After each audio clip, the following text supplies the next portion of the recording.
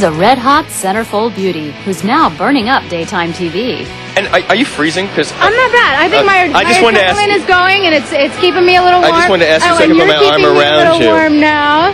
Kelly is quickly creating her very own niche in nastiness. Some people either they love me or they hate me. Kelly was raised in a rough part of Philadelphia. The streets helped define her. So I was an inner city schoolgirl, and you know, I'm one of 5 girls, and I think my parents instilled, you know, self-defense as our first class in life.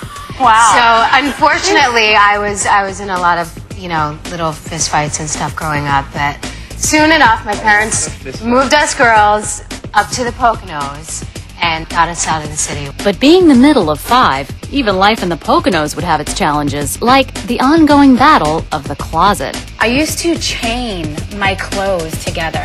Like, so no one would steal my clothes. I would chain my underwear together so my sisters would not steal my underwear. Literally, at a padlock. And I stole half of it anyway, so what was I doing? Kelly received her big break years before hitting the soap scene. The young girl with big dreams sent some photos to Playboy. The magazine was impressed. Kelly became a playmate, and in 1997 she was named Miss April. Kelly tasted fame and wanted more. I personally thrive off of working, and I thrive off of being busy. Some people work to live, and some people live to work. And I just think I'm one of those people who live to work.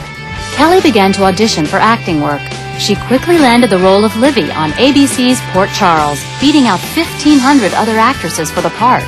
Livy is a nutcase, and it's fun to be nutty and not have to realistically deal with it with your friends and family, you know, in your real life. Kelly checked into General Hospital in October 2003 as the spunky seductress Samantha McCall. I feel extremely fortunate to have had the options come in that I had in. But General Hospital is the mother of all soaps. Kelly says the 2 parts are similar in some ways, but Sam is definitely more gritty. Sam is white trash, basically, and Livy was sophisticated white trash. Her portrayal of both vixens was so powerful, she had to remind fans it's only TV. I'm just doing my job. I'm just doing what they're writing. So a lot of times I got to go, hey, that's really not me. I'm really okay. I don't want to kill my mother. I'm sane. Kelly's busy soaking up the spotlight every chance she gets. She especially enjoys meeting her fans. We're on the set 15 hours out of a day, or however many hours, 5 days a week. But it's not until we actually get to the fan events where we go, wow, people really dig the show, and they're watching, and there's a lot. That's when you kind of like take it in and go, okay, well, yeah, maybe we are affecting people and getting into people's lives, and we are in their home every day. And no one could be happier for Kelly's success than her tight-knit family. My whole family is extremely proud that I'm on the show. They're proud that I am fulfilling my dreams. Now Kelly's biggest challenge is keeping her juicy storyline secret from her mom and 4 sisters. They call wanting to know, who was at the door? Who just shot that gun? What's going on? They want to know, like, what's going on. And I try so hard not to say anything, but I do always tell my mom what's coming up. Kelly's family ties remain strong, and so do the memories of her rough-and-tumble upbringing. Just listen to what she did to co-star Ingo Rademacher. We get to our scene, and I got a deck on one. I'm like I'm straddling on top, and I got to punch him because he goes in for a kiss. And sure enough, I contacted, and I punched him in the face, and I gave him a shiner. Kelly's definitely as tough as her character. What's the trick to playing someone so nasty? Kelly says you gotta find something to like.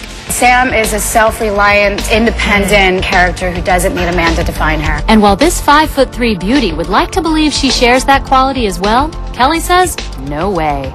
I put on the act more than I think that I actually am, because, you know, I need my family more than anything, and I can't go a day without talking to my mother 40 times, and I strive to be like that. I strive to be able to make it on my own and do it on my own, but I do have a huge support system. But make no mistake, Kelly Monaco is a woman in charge, like when Livy underwent a makeover. Transformed from super heat to super chic.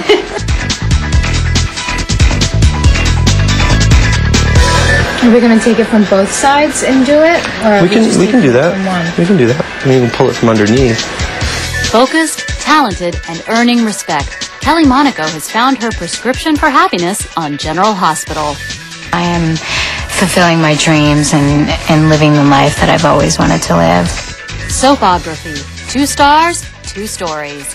From sexy model to Emmy-nominated actress, Kelly Monaco is more than just a pretty face.